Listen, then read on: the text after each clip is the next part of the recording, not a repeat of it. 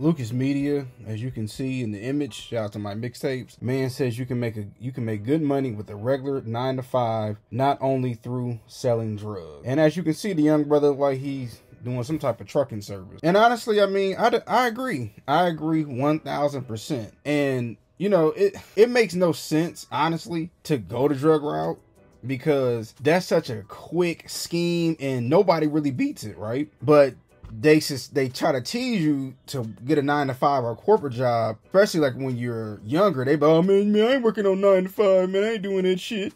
And then you look up and, you know, you could be making high 6 figures. There's people I know make 7 figures, honestly, in corporate America. But those same people, man, who was on the block back in 03, 04, you know, they going in and out of jail, living with their mama. Some of the drug dealers I knew are now on drugs. A lot of them are in the ground. Some got life, you know, some have been permanently paralyzed. There's never no good outcome. Now, working a 9 to 5 has its own stress. You know what I mean? You gotta work 40 hours a week to get 2 days off. You know, after 5 o'clock on Sunday, you know, you start feeling terrible. So there is its downsides, but as far as just overall quality of life, it's way better.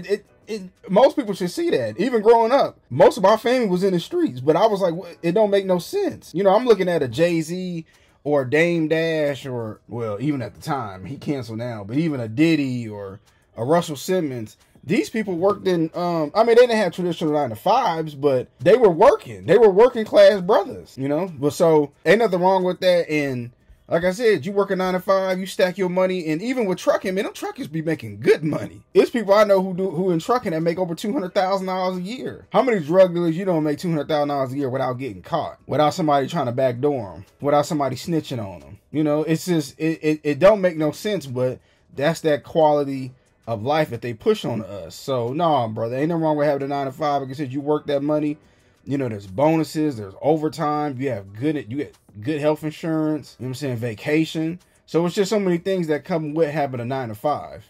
But I just want to give my quick thoughts about it and tell me what y'all think.